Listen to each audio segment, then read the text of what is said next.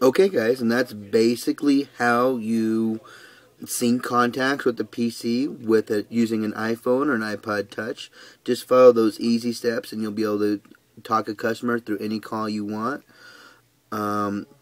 Now, Windows 7 is going to be a little bit different than Windows Vista or Windows XP. Windows XP, you're going to find the contacts under your Outlook Express, under Tools and Address Books. On a Windows Vista machine, you're going to go to your Start menu and look for a program called Windows Mail. Under Windows Mail, you're going to go to Tools and go to Address Book or Windows Contacts and be able to see your contacts there as well. So that's how you can kind of verify that the customer's contacts did in fact get synced. Now remember, sometimes the iTunes will prompt you to either merge data or replace data. Make sure you always merge the data.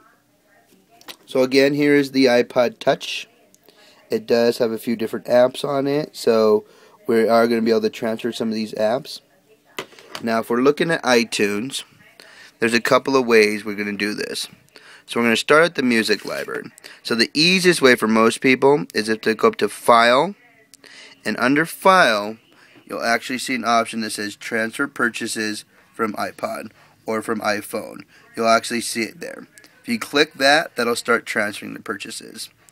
Another way to do it is if you go under the device name, you click on the name of the device, and then you right-click on it. If you right-click on the name of the device, you're going to get an option that says Transfer Purchases. And you just click that, and that'll transfer the purchases. There is one other small way. If you don't go like this, if you come down under the iPod, this will tell you all the purchases made on the iPod. So this is a good way to tell you whether or not how it's been purchased. This has been purchased on my account. This has been purchased on a different account. Where these purchases have been made. So if a customer has multiple purchases on their device, this will tell you this is purchased on my iPhone, this has been purchased on the iPod. So then you can tell if you have multiple apps syncing. So let's go ahead and transfer purchases. We'll go to the File method. So go up to File, Transfer Purchases, and it's going to give you, okay, we need to authorize this computer. So let's go ahead and authorize it. Now this is a different email, as you can see.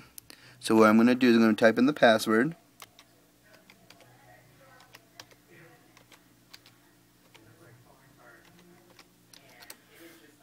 Oh.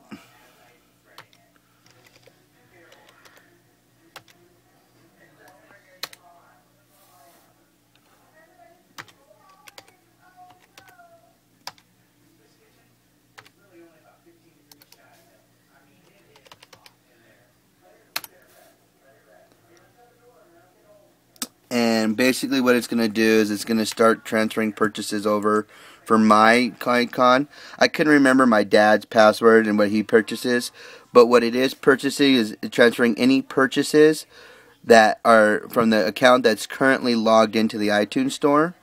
Again, the customer will need to know what their password is to transfer those purchases. Unfortunately for me, I couldn't remember what that password was, but it's going to go ahead and copy these purchases over.